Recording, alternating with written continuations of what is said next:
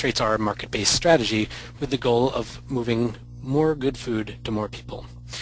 The NGFN is structured as a network of networks, ensuring efficient flow of information and innovation from boots-on-the-ground projects to the national level and back down to the grassroots level across the nation. The Wallace Center coordinates and supports the network. Our goals are to work with the growers to ensure that there's abundant supply to meet the high demand, collect and disseminate the best models, stories, methods, and outcomes, and to ensure that policymakers are informed about the wonderful successes our network and partners have had so that we can continue to create increased support for regional healthy food. So let me tell you about some of our current projects designed to meet those goals. A regional food hub is a business or organization that actively manages the aggregation, distribution, and marketing of source-identified food products, primarily from local and regional producers, for the purpose of strengthening producer capacity and access to wholesale, retail, and institutional markets. The NGFN Food Hub Collaboration has been studying hubs and has recently come out with a Food Hub Resource Guide published by collaboration member USDA AMS. The collaboration has established a growing community of practice where hub managers and supporters can share knowledge and best practices to accelerate this work. We will be providing technical assistance as well as communicating successes, positive impacts, and good models. The Field Guide to the New American Food Shed is a web-based tool, along with a comprehensive outreach program intended to teach producers and those who might offer them credit about the wide range of business possibilities available in this new food marketplace. Learn more about this project by watching the archived November 2011 NGFN webinar, and there'll be some reference to it today. The NGFN has teamed up with Farm Credit to evaluate and improve educational instruments for financial training for growers. With an emphasis on working with the southern U.S. states, this program will create a toolkit of resources for those who train farmers on financial skills and business literacy. We've established a community of practice of these trainers, and working with them, we will ensure that all of the critical financial skills are effectively passed on to their students. This project also includes identifying gaps and creating content to fill those gaps. The NGFN works with partners critical to the success and impact of the NGFN, including Marty Gurenzer at Morse Marketing Connections, USDA Agricultural Marketing Service, Wellspring Management, Origins, and Farm Credit Council, as represented today. Together with our national partners and regional partners, we're working on several projects in service of these goals. This map gives you a sense that we truly are a national network, and you should feel free to contact us any time. Email us at contact@ngfn.org, and here are a few other web and email addresses you should note. So enough from me. Let me introduce today's presenters. Gary Madison works for the Farm Credit Council in Washington, D.C., which is the trade organization of the Farm Credit System. Farm Credit is a nationwide network of borrower-owned lending institutions providing credit for the nation's farmers and ranchers. As the Vice President for Young Beginning Small Farmer Programs and Outreach, Gary seeks to identify and meet the needs of the next generation of farmers and ranchers as part of Farm Credit's enduring mission of service to agriculture and rural America. Until recently, Gary was a small farmer operating a wholesale greenhouse business in New Hampshire, including raising cattle for the local freezer beef market. He holds bachelor's degrees in agronomy and biology from the University of Connecticut. And Aaron Pirro is a farm business consultant and assistant vice president for Farm Credit East, the Northeast's leading financial services cooperative for agriculture. Our work is centered on helping customers analyze their businesses from many angles in order to pinpoint methods for improving their profitability. In addition, Pirro leads First Pioneer's agricultural retail benchmark, which is a comprehensive program of data analysis and benchmark reporting, as well as a customized seminar and consulting meeting for owners of farm markets, garden centers, nurseries, wineries, and other ag retail businesses. Erin received her undergraduate degree in resource economics and her master's degree in agricultural economics from the University of Connecticut. She was one of the 4 young farmers nationwide to be selected as a 2010 McCloy Fellow in Agriculture. Erin and her husband, Jonathan, make their home in Granby. Their family raises and markets Connecticut-grown lamb and provides shearing services in southern New England. So Gary, Erin, take it away. Thanks, Jeff. This is Gary. I wanted to start out by saying that this project is funded by the Farm Credit Council and Farm Credit East as an add-on to a risk management education grant that both of our organizations were involved in that was related to farm business planning. And as we got involved in that project, we saw the need to dig a little deeper into some of the unique business models that are available to local food system producers, and we picked getting engaged with CSA as a benchmarking exercise as our first project in that. So the first question here is what is a benchmark? And it is I'd say one of the first things to understand about it is that benchmarking is not just about numbers. It requires a comparison of both performance metrics that are in numbers and business processes that are in words so that you can get the full story.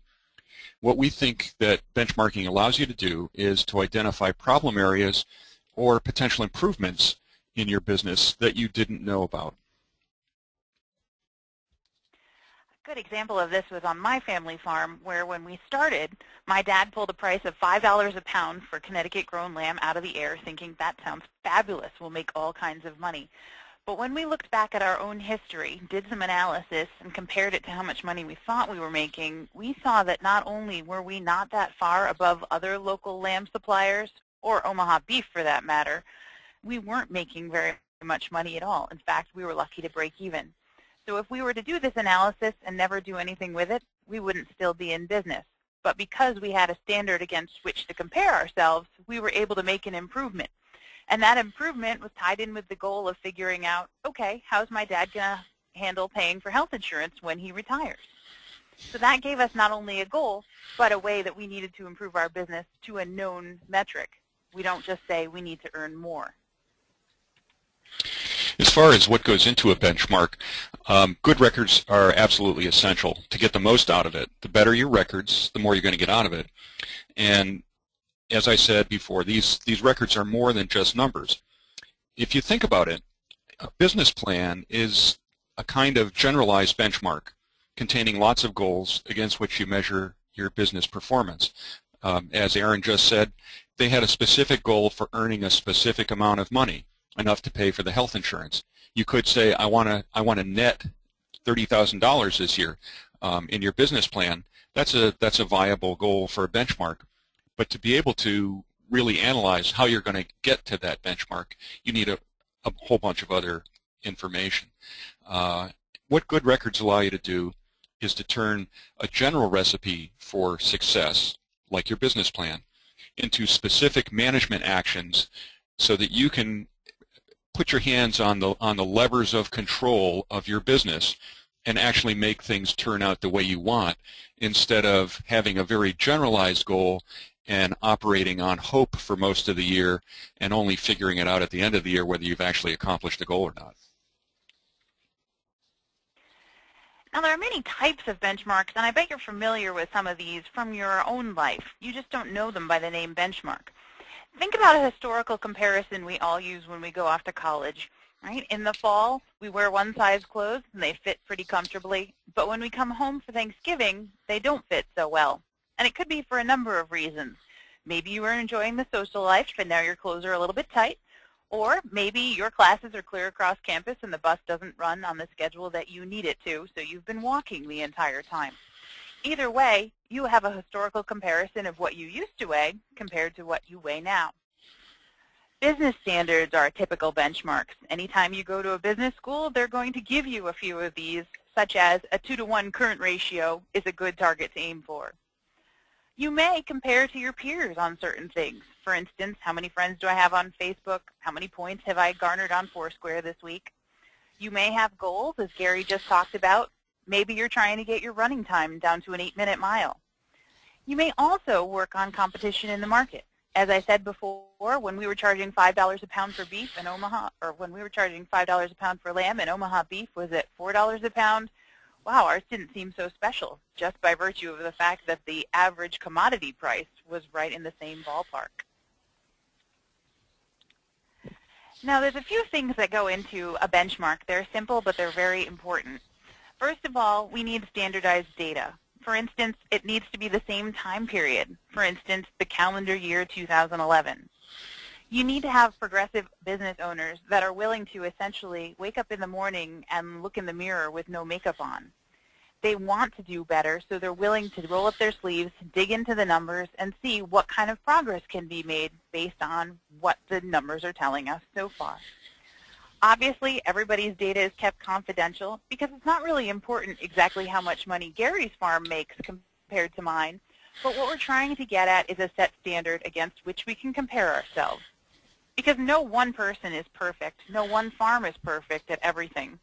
We want to see what's possible out there in the industry, and by collaborating, we all can do better. So what you're expecting to get out of a benchmark, of course, is something useful, and it's best to think in terms of it's useful to me. I mean, it's useful to you, of course. If the benchmark is some kind of complicated financial ratio that you don't really understand, it's not useful, so don't use it. Benchmarks are something that you grow into. You don't have to start at the point where you are keeping detailed records of every single little thing that you do in your operation. That's great if you can do it. But if you don't understand the output, if you don't understand the utility of why you're keeping all those records, you're going to stop doing it because there's no reward in it. So don't be afraid as we get deeper into this presentation, you see some of the benchmarks. If some of them don't make sense, that's okay.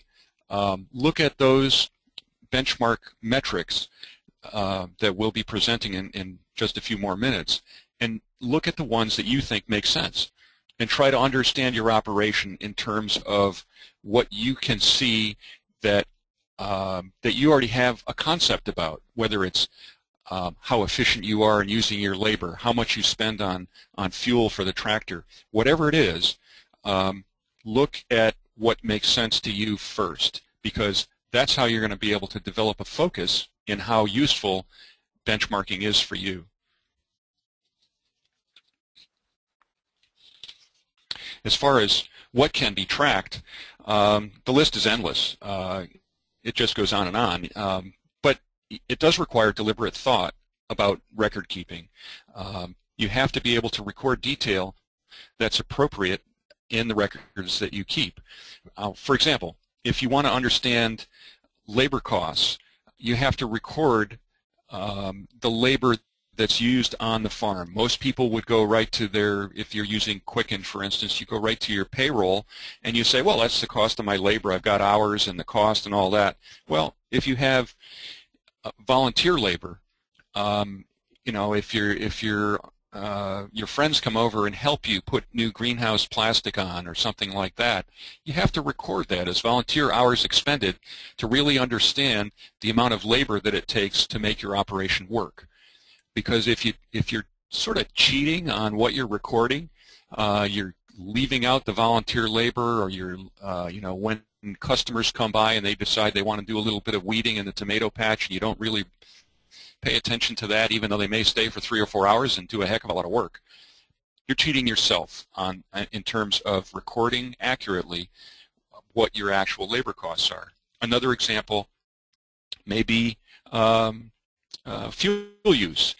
If you have one line in your current accounting system that incorporates all your fuel use, whether it's diesel fuel in the tractor, or heating fuel for the greenhouse, or transportation fuel for the van that carries your labor force from your home farm to the farm that's 10 miles away, that's the kind of thing that you probably want to think about sorting that out and separating those different fuel uses so that you can have a sense of your efficiency in terms of transporting your labor, for instance. Maybe that's something that you should be looking at more carefully to understand the full cost of moving your labor around, as opposed to lumping it all in together. Exactly, Gary. And you'll notice that this list is obviously a few that we've pulled out that we encourage our folks to look at. And there are 2 that are bolded. If you're not familiar with these terms, you definitely should be. For instance, net worth, also known as owner equity, is, I like to tell people, that scorecard in the game of life where we say he who dies with the most toys wins. That shows that you're making financial progress from year to year. Because if your net worth is diminishing, it means you're losing money at whatever you're doing, and that is definitely not sustainable. Your net margin, or your profit, is the other one that you need to pay attention to. Because even if you're not in business to make money, which is a very odd thing for people to be in business for, you are going to need to replace equipment, you are going to need to pay back any loan payments, and you are going to need to provide for your family. That requires profit. And it's really not sustainable if you are only depending on what your farm can produce, because my husband works for the power company, and as we know very well, they don't accept payment in vegetables. A real good example of the farms that I run into is when we find employees that are making more money than the owners. That makes absolutely no sense, especially since the owner is the one taking all of the risk related to the farm. So if you're really working on a sustainable enterprise, we need to think of what that word means beyond the environmental. It does mean financially, so that you're going to have a bright future here to be able to provide for the people that are counting on you for good food. One of the things we talk about is how are we using our resources most efficiently? And it's not just the soil amendments, it's not just the fuel, but it's all of the financial investments that we've made in the farm. When I ask a group of farmers what's your biggest expense, they often say labor. Well, what should your biggest expense be? If you're a people-related business, labor ought to be your biggest expense. But on the flip side, when things are running tight, everyone says, I should cut labor first. Well, if you're a people-related business, that may not be the best example. What if the problem is shrink instead? Anything that you're doing that you're not getting paid for, which could be harvesting a whole lot of produce that doesn't make it on the truck in time so that you can distribute it to your shareholders. Or perhaps it's a timing issue, whereas you have all of your labor clock in at your farm and then drive to a field that's 15 minutes away. For every 4 people, that's a wasted hour in the morning and a wasted hour in the afternoon that you're paying for. It could also be an issue with crop turns. Perhaps you're not planting again as quickly as you could be, or perhaps you don't have your labor allocated correctly, meaning there are a lot of people standing around doing nothing, or there are too many people in the way where they're tripping over each other. Those are really simple examples, but we often find bottlenecks in our own operations when we step back and look at them with brand new eyes. So just a general description, in case we have some on the webinar that aren't familiar with what a CSA is as a model, as a business model, just read through this slide. The general description, selling shares ahead of time. Often those who are buying shares, the customers, are assuming some of the production risk. In other words, if you don't produce anything as a CSA farmer, you're not obligated to supply those customers necessarily with something if your crop fails. Now, this is the typical explanation of a CSA farm. Typically, it's vegetable oriented, but many CSA farms will add on something like flowers or meat or eggs or other specialties that may actually be from other farms or maybe something that they add as an enterprise on their farm and then add to the CSA as a separate fee for that. What's important to recognize is that these benchmarks that we'll be presenting to you aren't just they're probably expandable beyond just a CSA farm, and I'm saying that and providing a little wiggle room for us here because there are very, very few farms that are a strict, absolutely organized CSA farm. Many times there are other enterprises. You may have a farm stand. You may sell some material wholesale, and that's to some degree that's going to affect the benchmarking numbers because you're going to be allocating effort to different ways of marketing and getting different returns from those markets. But in general, the CSA model really lends itself to record keeping because as a CSA farmer, you're getting money up front in those annual subscription fees or membership fees from your customers, and you generally have to have a budget on how you're going to spend that. So you know, maybe Aaron will argue with me about this, but CSA farmers, in my mind, tend to be better record keepers right from the outset because they are forced into planning ahead because they get a big pile of money up front at the beginning of each year, and they have to plan for how to use that money over time. to make sure that they're producing a crop.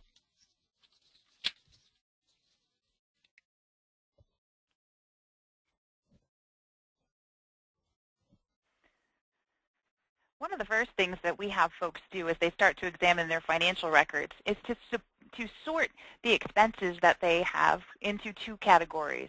One is variable and one is fixed.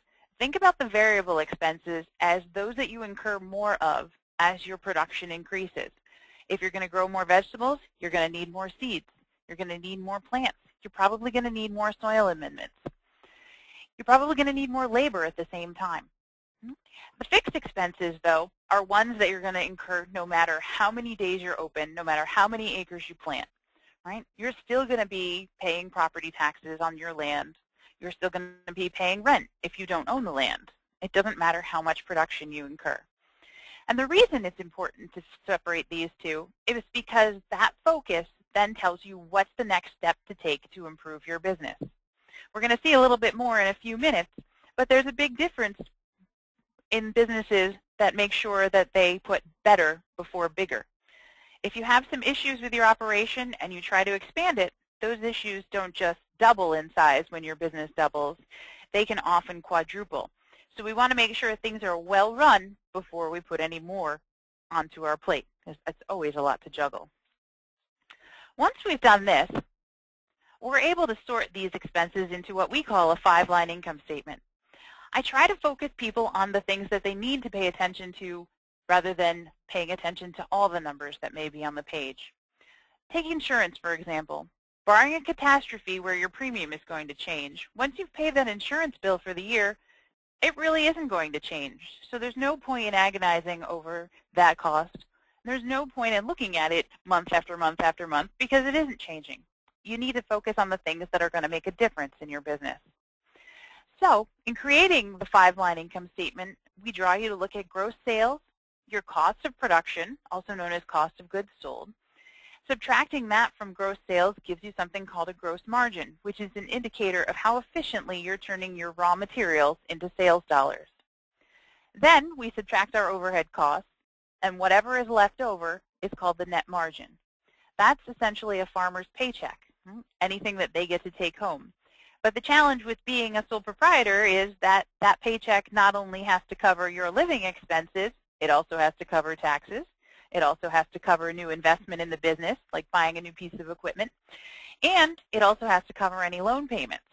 So if we don't start with that number to make sure it's adequate, the business is definitely not going to be sustainable. Okay, for those of you who are fans of National Good Food Network webinars, this next slide that's up here may look familiar because it's from the one-page business plan that we've talked about in other webinars, in another webinar. And I just wanted to point out that if that slide that Aaron just showed about the 5-line income statement was confusing, there's another version of it with a whole long explanation that goes with it on foodshedguide.org. I'm sorry, that should be foodshedguide.org, not .com on the bottom there in red.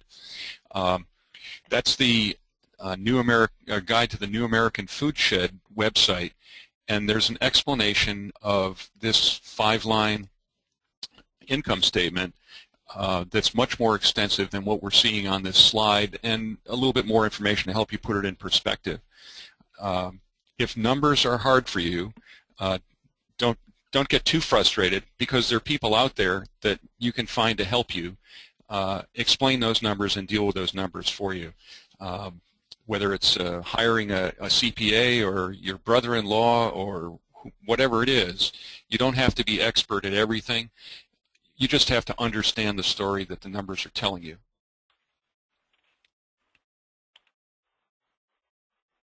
And then you need to be able to decide what to do about them. The traditional model of financial record keeping is modeled on the IRS requirements. Right? Taxman needs you to keep records, so that's why most people keep it. But it's such a valuable tool that can make such a difference in your business, you might as well make them work for you.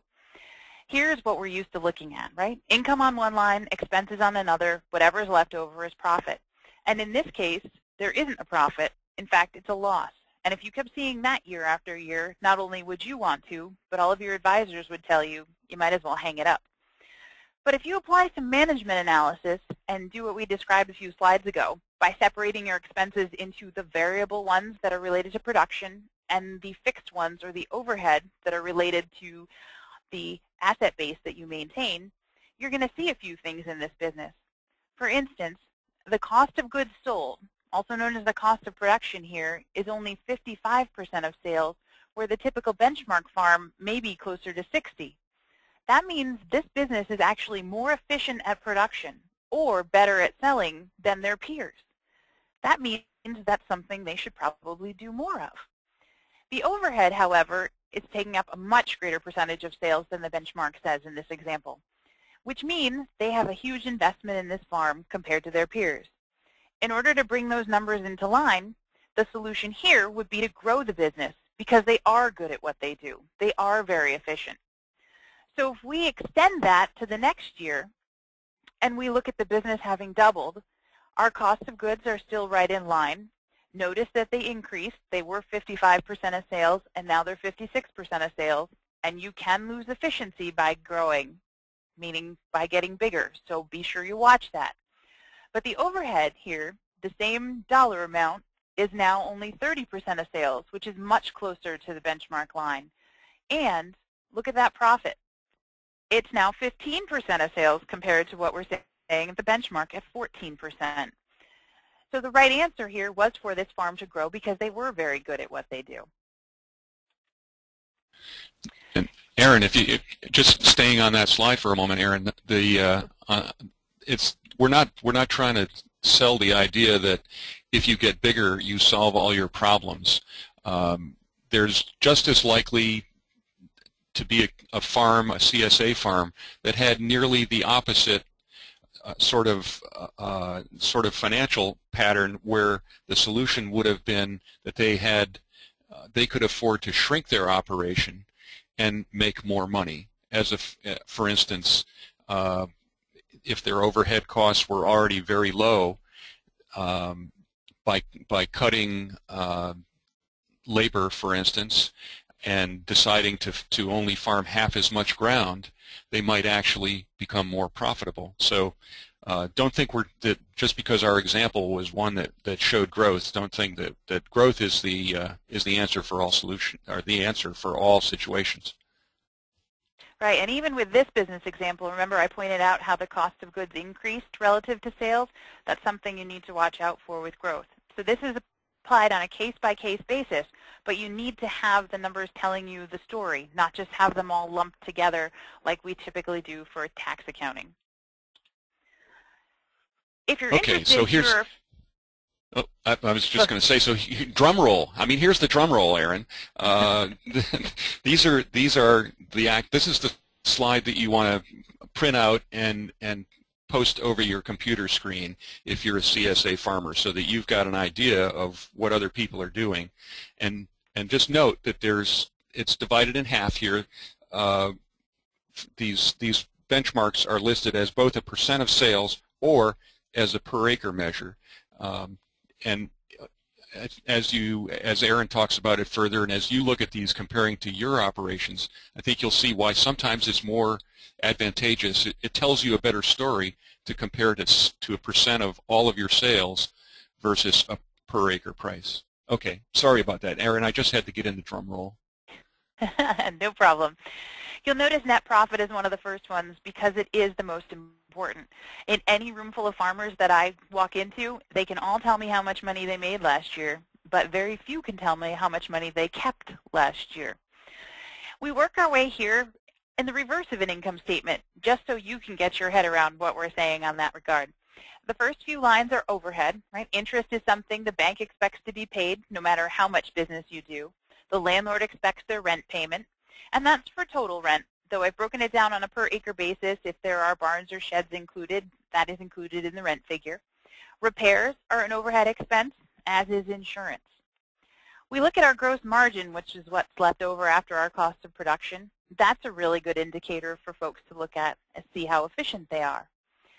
You'll notice the other pieces that are pointed into the cost of goods sold area. But you'll see that labor is called a hybrid.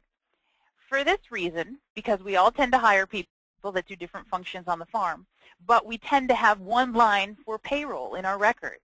This is a really good example of what Gary was talking about before with the fuel. If you have a hired manager or you have a hired bookkeeper, those people really are considered overhead because their job is required no matter how much business you do. Whereas your production labor or your delivery and distribution labor is really related to the costs of selling. So that would be a variable expense. So make sure you pay attention to these and have them allocated in the right areas.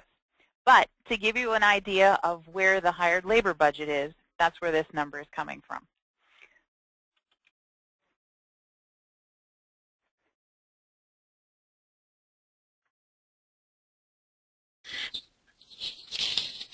So if you, I don't think you should get worried that you need to do all of this at once. If you pick 3 of the items to prioritize after doing a strengths, weaknesses, opportunities, and threats sort of analysis, you'll have a better chance of actually accomplishing something. Part of the problem of hiring a consultant or being on a webinar like this or going to a session at a workshop session at a conference is you get all sorts of good ideas and you get overwhelmed. What we're really suggesting to you is that you pick a few areas and prioritize to get used to the idea of doing one thing at a time and doing it well, and doing the things that you're going to be able to aim at making more money next year. Making money isn't your end goal necessarily. I mean, that's money is a wonderful thing. In the end, what you want to do is be able to have choices in your life to be able to sustain the lifestyle you want. For the most part, that ends up being having the money to be able to make the choices you want. But what we're really trying to say is, if you don't know what to do with the numbers, ask for some advice. Don't turn into an ostrich. Stick your head in the sand and ignore what's going on.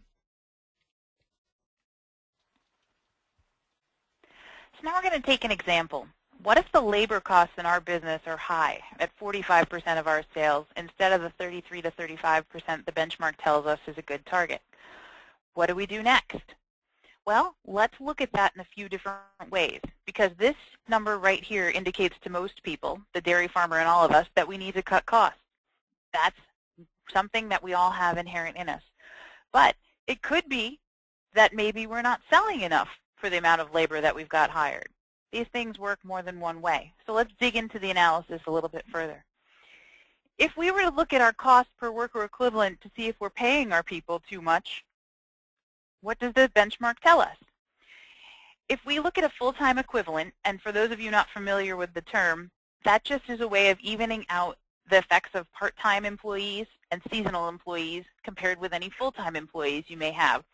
So you add up all of your hours of payroll and volunteer and owner labor, if you're considering that you're getting paid too, and divide it by the total of your payroll plus what the owner takes out. That's a per hour basis.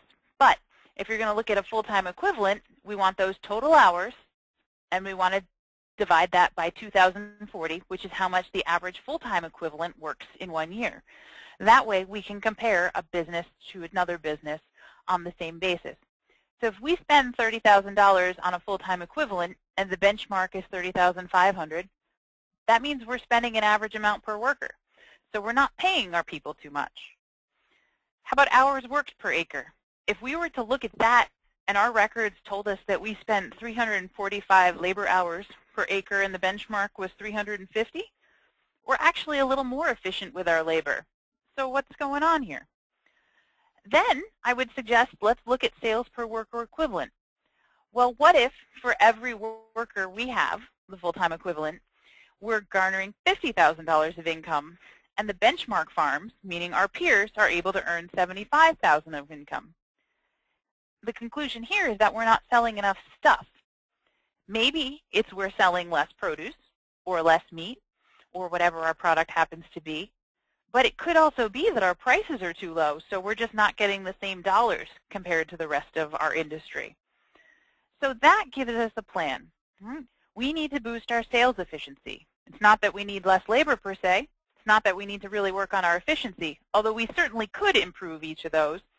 We're going to get the biggest bang for our buck working on the one where we can see the most improvement.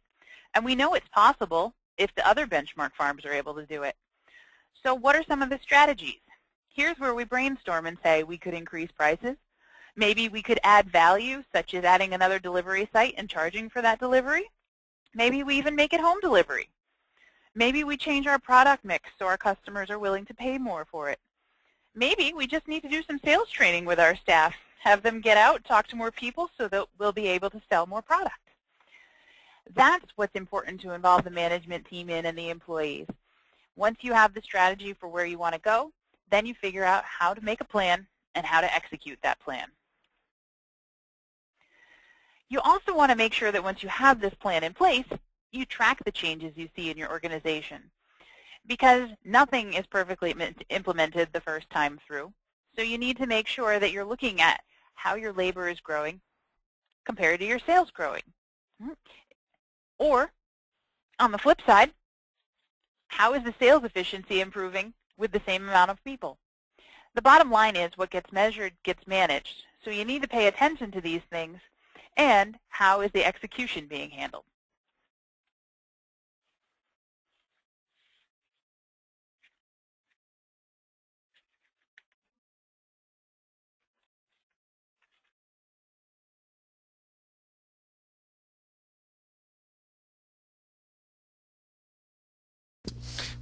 We can't hear you. I just said some really insightful stuff, and I forgot what it was. Gosh. I knew it. Okay. I knew it. I remember. If you're hanging around with farmers that are really engaged in their business, they're active, they enjoy what they do, they're going to want to share good ideas. That's what we talk about as farmers. I'd contrast that with hanging around with people who like to complain about where they are in life and how bad their farm is doing. You're probably not going to get so much good information from somebody who likes to complain as opposed to somebody who likes to try to improve. So there's strategies out there that other people will use that you can learn from, and I think in general people will share those strategies, but you have to be the right kind of person to be able to enter into conversations that are going to encourage people to share good strategies. One of my favorite examples about some of these top performers in the industry is a couple of produce farmers near Worcester, Massachusetts, who put out strawberries and had a little contest to see who could sell their strawberries for more. And the two are such characters, their customers absolutely loved it and were perfectly willing to pay $4 a pint for strawberries at the beginning. And then the guy over the hill said, "Oh yeah, I can get 4.5, watch me." And then the first guy, not to be outdone, said 5. And before you know it, they were selling strawberries for $6 a pint 5 or 6 years ago. And it was because they were looking at what the bottom lines were on their farm. They were looking at what else the market would value, because it doesn't help them to leave money on the table.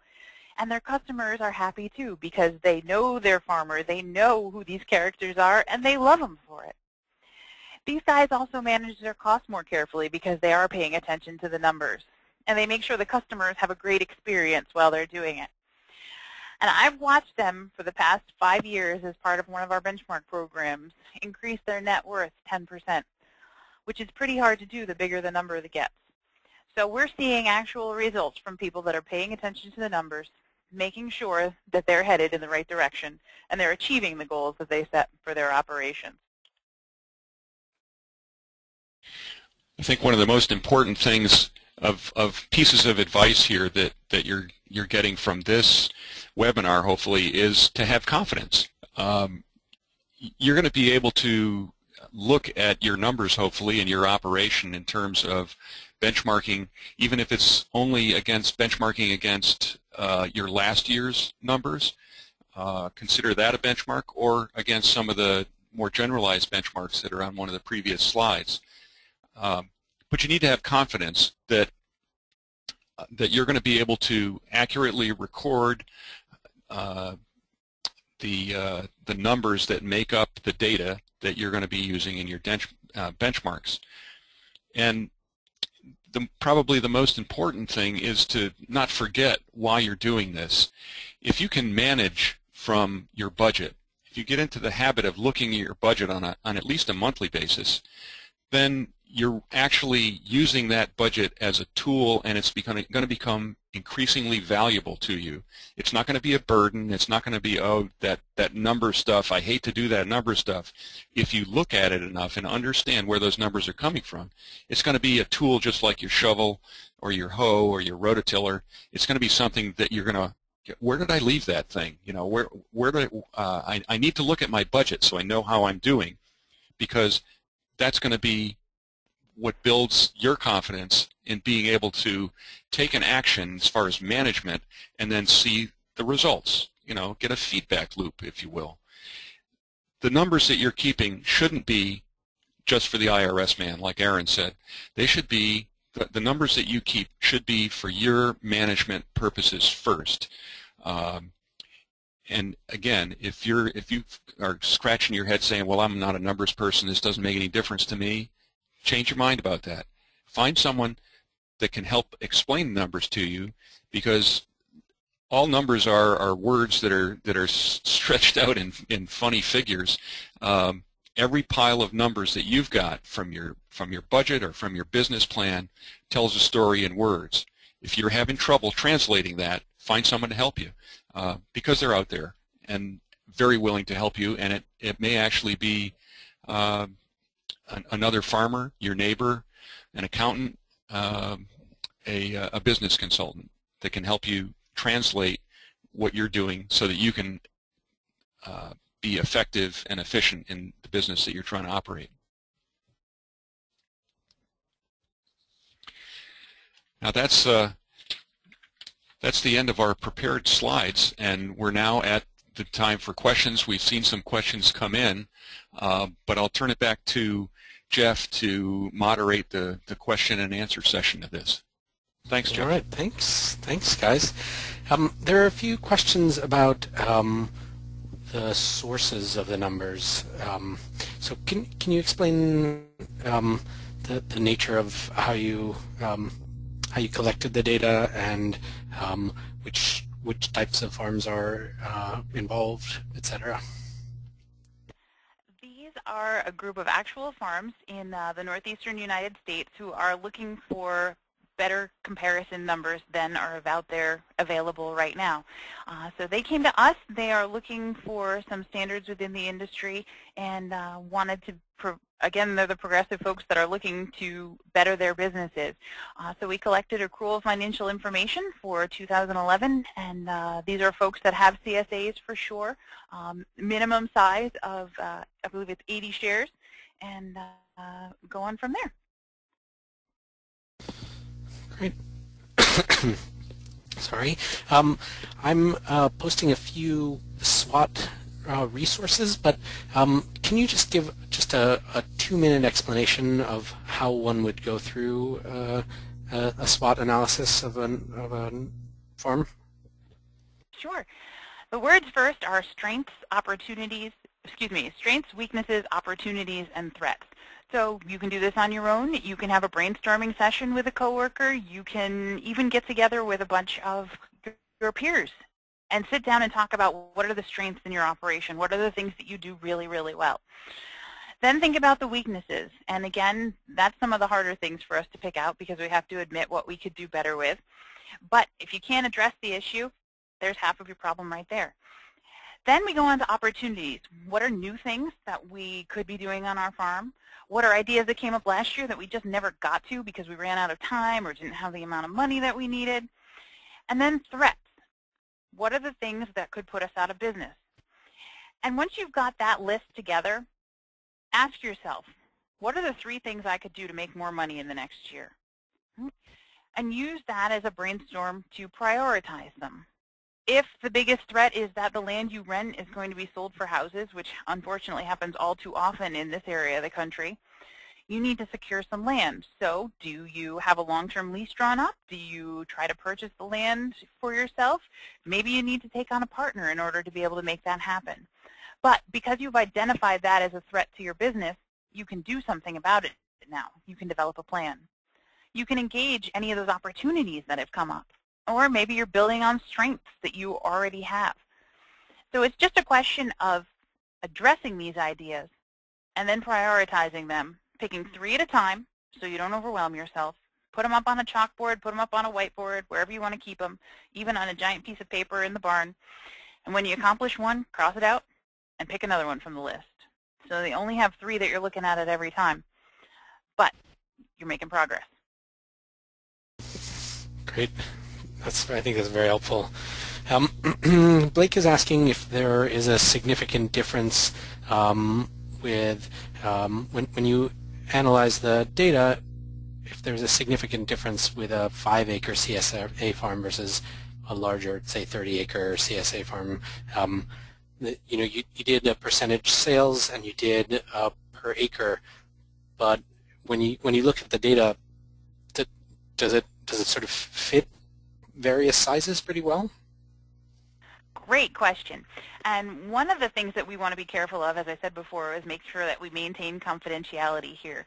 So as the study grows and more farms join on, we'll be able to break it down into different sizes by acreage, by size of the CSA, by varying distribution channels, because as Gary said earlier, many of them have not just CSAs, but have a retail stand, or perhaps also do a lot of farmers markets, and then some wholesale to restaurants or other distributors with extra produce, or that's the channel that they've developed from back in the day that they like to continue. The reason I haven't broken it down farther is sample size. We don't have enough in each division to be able to do that and maintain confidentiality yet. But I am seeing, especially in the overhead, that changes, because think about this as something that as you grow, you have to grow in chunks with your overhead. If you buy land, you're not necessarily going to be productive on all of that land in year 1. So as you grow, you actually decrease in some of your asset utilization, and then as you become more familiar with it, you get a little more efficient with it, you do end up reaping some of those benefits, which positions you to make the next jump. Great. Were all of the businesses in the benchmark study profitable? The least profitable one actually broke even. Huh. Okay. And I consider break even anywhere between 1% of sales, plus or minus, because things can change obviously over time. And don't know what your weather was like in 2011, but we had a few challenges up this way. This is definitely you're guessing here. We're not working from the study, but in what ways do you think the benchmark numbers, which by the way are back up on your screen, how would you theorize they would change as you go into different regions of the U.S.? We have people on from all across the U.S., so this is a study in the Northeast. I guess how applicable and how would it change? Really good question. That is going to vary very much from region to region. And think about all the other agricultural crops where this would be a challenge. For instance, if you're growing greenhouse plants in the Northeast, you have a fuel oil expense, versus if you're growing them in Florida, you have maybe a cooling expense or that of shade cloth to make sure that those plants don't get fried. So that's some of the things that you need to take into account as you start to look at a benchmark across the country. You're going to have different land rent or different ownership costs. Even the price of land is going to be very different from Connecticut to New York, or from one part of New York to another for that matter. You're going to see different costs of labor depending on where you are. So those things all do need to be taken into account. And if you can find a benchmark near you, somebody that wants to start one, I know Gary can talk a little bit more about efforts going forward on moving this across the nation so that there are better resources with more specifics to the different region. I think that's something that definitely has a bright future. But in your own backyard, if you want to just compare numbers with your neighbor, that's a great place to start. You know, kind of an I'll show you mine if you'll show me yours. That's the price of admission. But if you're willing to be open and honest about what the numbers are, that's a fabulous place for you to start. Mm-hmm. And I would say, Jeff, I'd add to that by saying that in any benchmark that you see like this, if you're running a typical CSA operation, these are presented in a range as a percent of sales, for instance. That's the place where you start. Any benchmark you have, even if it's your previous year's production records and financial records, or if you're using that as your benchmark, understanding why it's different is just as important as having a benchmark that says, well, you should be here. Because in the end, how you manage your business and what your goals are going to change your results. If you're less interested in net profit and in this particular year because you're making more of an investment in land, for instance, then you can explain that to yourself. Or if you've bought that new piece of equipment, that doesn't make your benchmarking irrelevant. It makes it even more important to understand why you have a variance from any benchmark. And as far as extending this across the country, one of the difficult things is finding a sample size, as Aaron mentioned, that is statistically significant that you can work with. So there needs to be not only a concentration of CSA farms, but unfortunately one of the most difficult things about finding a sample is a sample that has actually got good financial records that are good enough to compare. Without casting aspersions on small farmers, I was one for 30 years.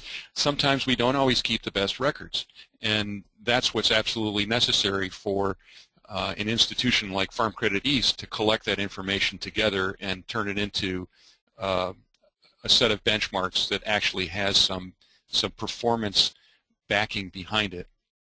Another thing to understand about Farm Credit is that Farm Credit is 83 different institutions around the country. Farm Credit East covers New England, New York, New Jersey, pretty much. So they have a lot of CSAs in their territory. They've been lending to them for decades. They understand that business, and they want to know more about it. Other parts of the country, each Farm Credit institution that's there has to recognize that CSAs are an important potential part of their business or an important part of their current business, and say, not only do we need to understand this, we need to tell our customers about it. And that's to be frank about it, not every Farm Credit institution is at that point of wanting to do that. Part of the reason for the Farm Credit Council and Farm Credit East for putting this together is to show that it can be done and to show that it is useful for both the lender to be able to look at benchmarking information like this. If you're a lender in some part of the country and you've never seen a CSA farm before and you just read about it in Time magazine or something, that's your total background on what a CSA is. It would be extremely helpful to have this slide that's up in front of us now to be able to get a picture from a financial mind sort of perspective. Well, here's what it ought to look like. That's one of the reasons why we're putting this together and why this webinar will be available on the National Good Food Network, and we will, in the near future, get this information onto the foodshedguide.org website with some explanation so that it resides there and is accessible to all. I think the other thing to remember, too, is that a benchmark is an average, a weighted average. And there are folks that are blowing away some of these categories. They are doing more sales per acre. But by the same token, there are folks that are doing quite a bit less. So giving yourself a standard middle of the road here is a great target to look at. But you also need to compare it to your own performance. So if you are already having your overhead under control, it's your cost of goods that you need to work on, your production inputs, right? Don't fall off the wagon and say, okay, I can afford to spend a whole lot more on my overhead. great. Keep up the line that you've already maintained. Make sure you keep doing a good job there, but concentrate on those efforts where the standards are showing that you're going to get the biggest bang for your buck. There are a couple questions about if there are resources for understanding how to price out shares.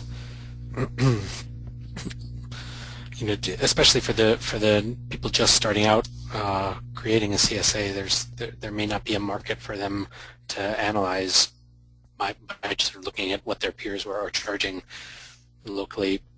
Is there assistance of this sort? I mean, is that something, for instance, that a local farm credit institution would be willing to assist with? Sure. I mean, that's the big part of my job is helping farmers ask the right questions and then figure out the answers for that. If you don't have your peers to go off of, and maybe that's not the best way always, because we see a lot of farmers that try to be the low-cost provider, and that doesn't necessarily drive you in the right direction. But a budget can be a great tool for this regard. And your accountant can help you with a budget, maybe your farm credit loan officer or consultant for sure. Anybody that's got some financial background that understands the numbers that can help you with budgeting. Because if you know what your whole farm picture is going to look for, and you make sure you're paying yourself in that budget, then you can figure out, all right, how much is this going to produce, and divide that by the number of shares and a dollar figure that you're looking at. And then you can make modifications.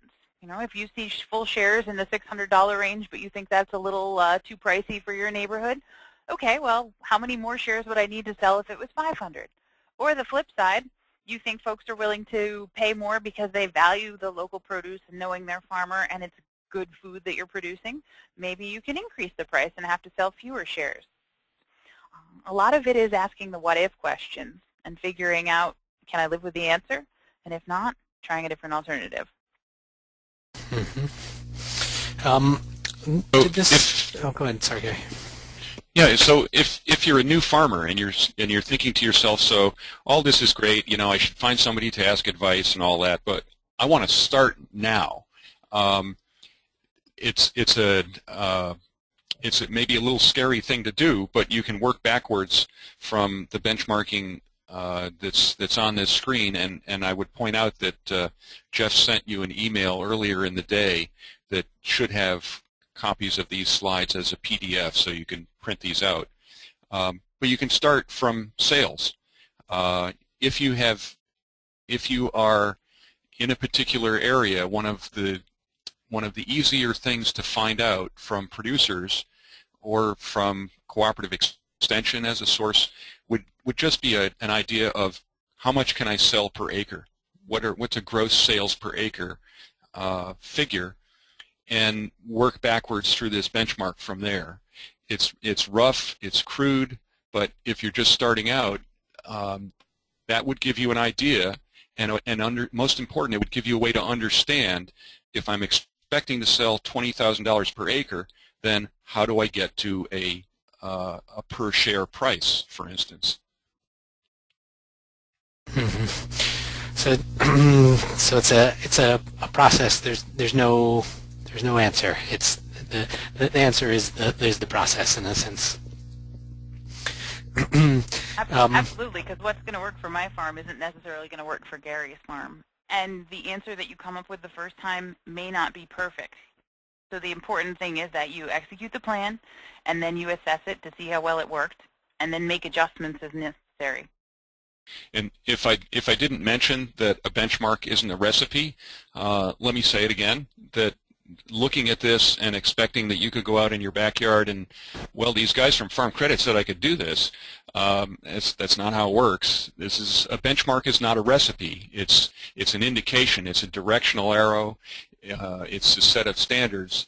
It takes your understanding of how you turn your operation into something that you can accurately and effectively monitor closely enough and write down those performance measures and your costs and your inputs so that you can actually understand the management. In the end, benchmarking is not a recipe, it's a management tool.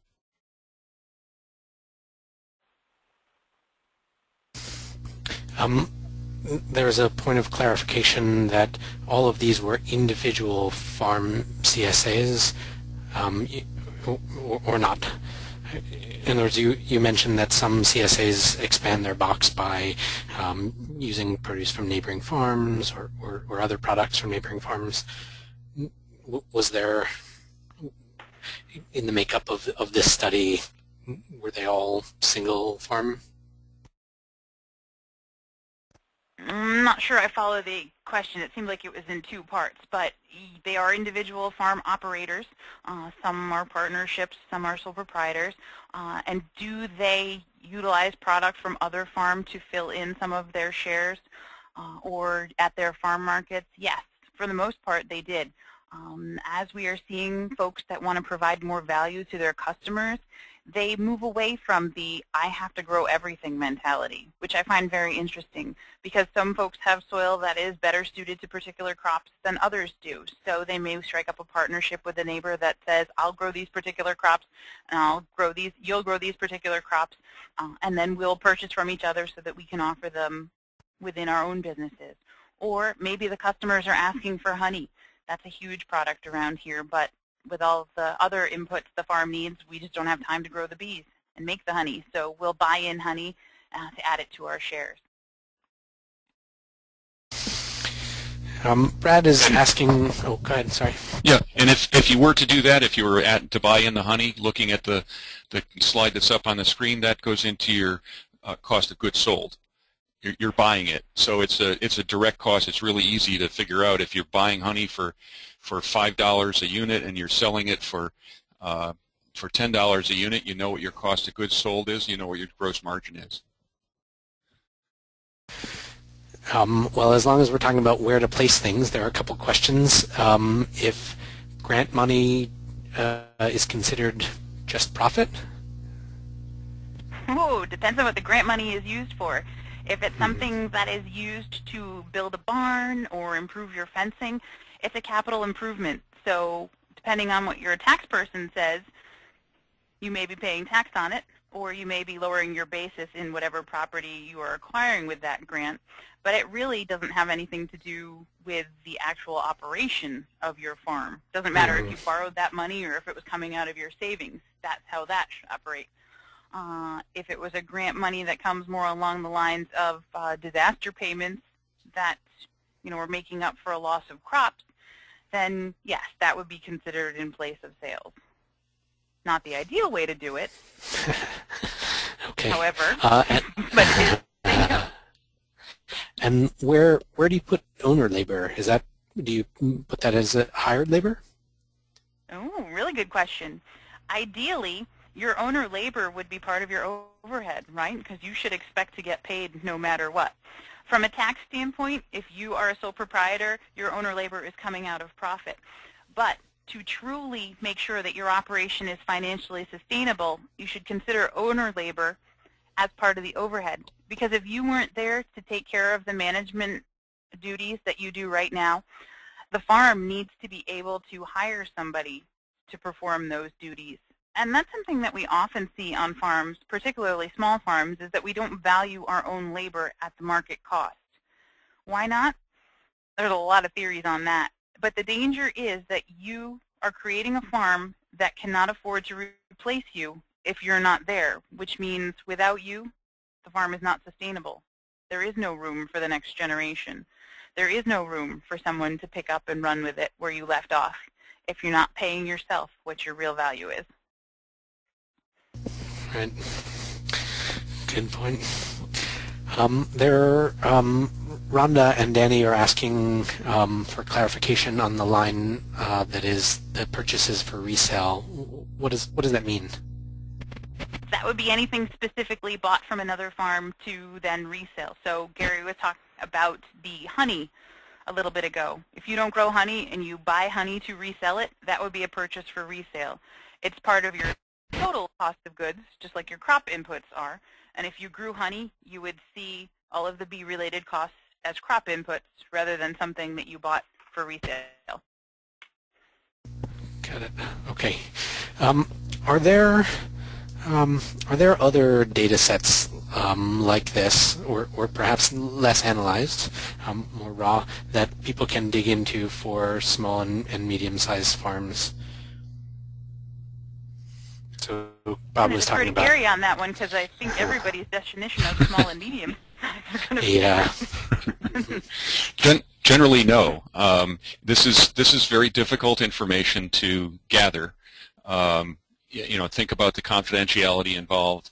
Also think about the effort required to gather it. I know there are some programs going on now.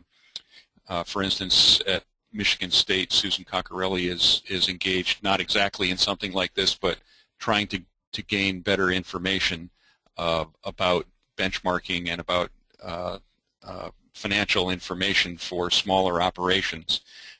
It's a very valuable effort. The difference in, I guess you could say, well, why hasn't it been done? Where it may have been done, well, it has been done for large-scale agriculture. There are more dollars involved there. In terms of large-scale agriculture, the management decisions are not in terms of thousands of dollars. They're in terms of tens or hundreds of thousands of dollars. So everybody involved in that kind of larger-scale operation really wants to know this information. It's very predictable in some kinds of operations, for instance, row crops, where it is much less predictable, less repeatable in an operation like a CSA, from farm to farm or from season to season. So the nature of the information, that it's from many smaller farms, of which there are fewer overall, I have to point that out. The total sample size is going to be a lot smaller of CSAs in the United States than there are dairy farms in the United States, for instance. So, will it be done? I sure hope so. Part of what we're trying to accomplish here is to demonstrate that this information is valuable particularly to young, beginning, and small farmers, and that we're trying to get out in front of it and show that it is able to be collected and it's worthwhile to be collected. I think one other point to make is that when you start a small business, it's because you generally love what you're doing.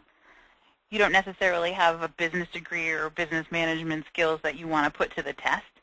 So your management capabilities grow as your business grows. And once you get to a certain size and you've got all the production pieces under control, then you tend to start to want to look at the numbers. Even though it's very important at any stage to look at the numbers, people would more often rather spend $10,000 on a tractor than they would sitting down with their accountant to review their numbers. That's just the reality of it. But if you were to spend even $500 on financial analysis at the very beginning, that could make you that money back 10 or 20 times over. But because it's not tangible, it's very hard for people to get behind spending that money in the first place. So consider all of your options right there. How much money is that tractor going to return you for the dollars invested compared to how much money some of this financial planning could return you for the dollars invested?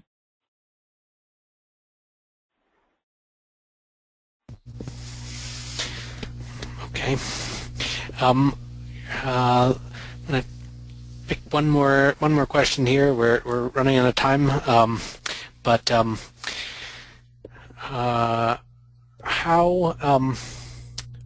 this is sort of a question following up on what you were just saying, Aaron. How is a farmer to choose a good financial advisor? I mean, at the beginning we talked about getting your brother-in-law.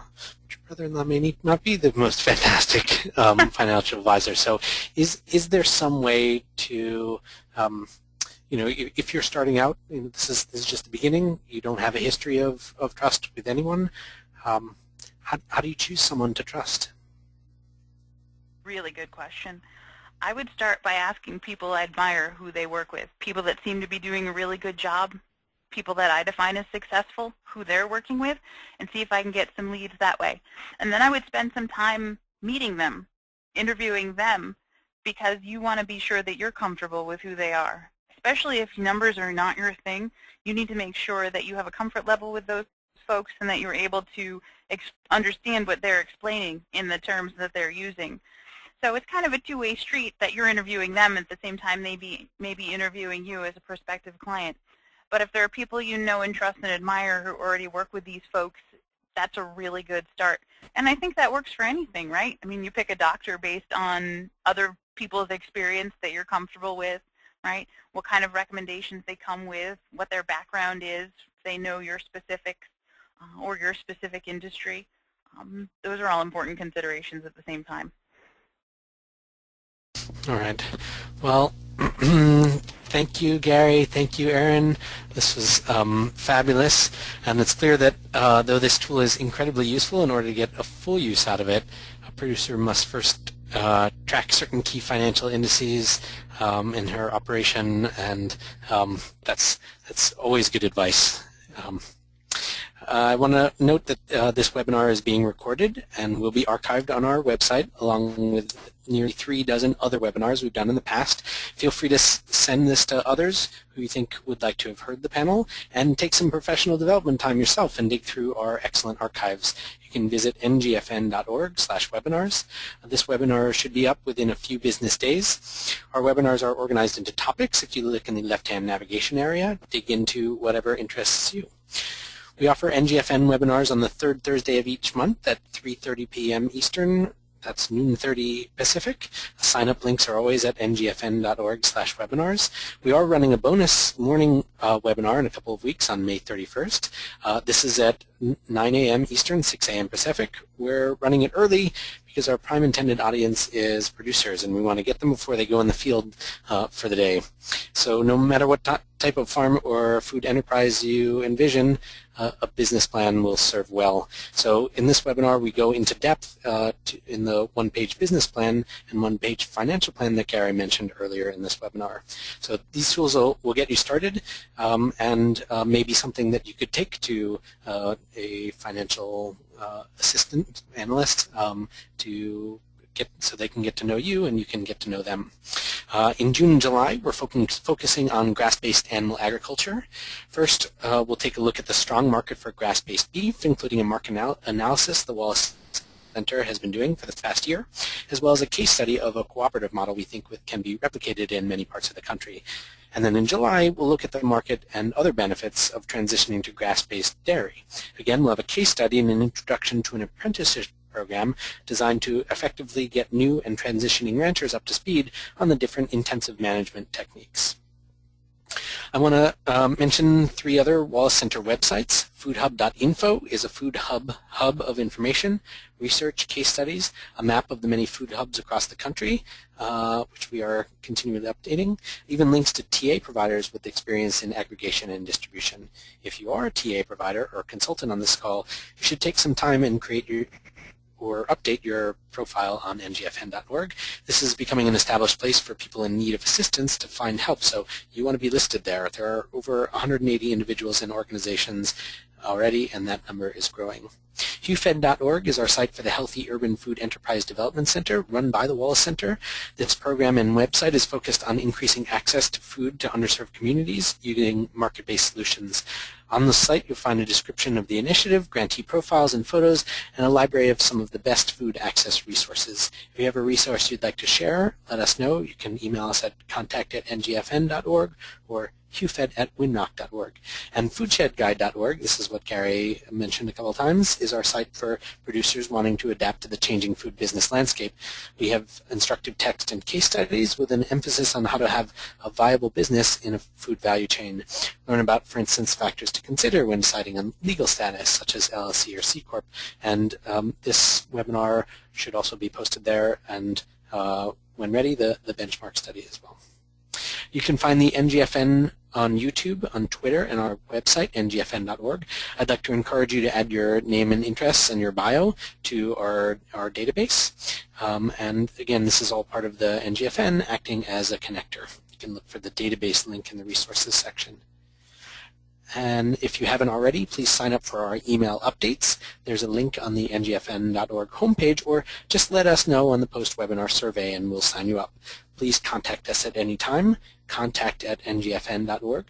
The NGFN would like to thank you again for your time today, and let me encourage you to fill out the survey that will open your web browser in just a moment. This concludes the webinar. Thank you very much.